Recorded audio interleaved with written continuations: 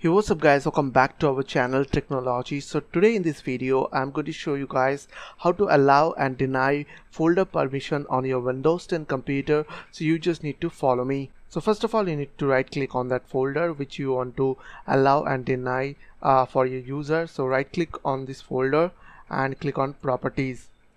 So after that, go to the security and click on this edit button over there. So now as you can see, I have already added two users over there, test1 and test2.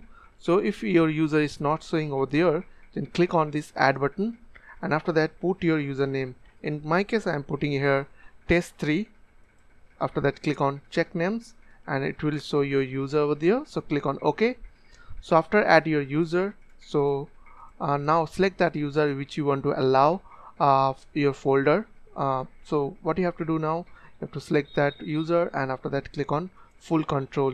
Click over there and make sure that this all are checked. So as you can see, all are checked over there. So now what you have to do, you need to click on apply and after that select another user which you want to deny the folder permission. So you have to select that user and after that select on this deny button over there. So full control, just check over there and after that click on apply. So after that you are done. So I hope this small video will really help for you, and please don't forget to click on the subscribe button, like button and share button, and if you have any questions then comments down below.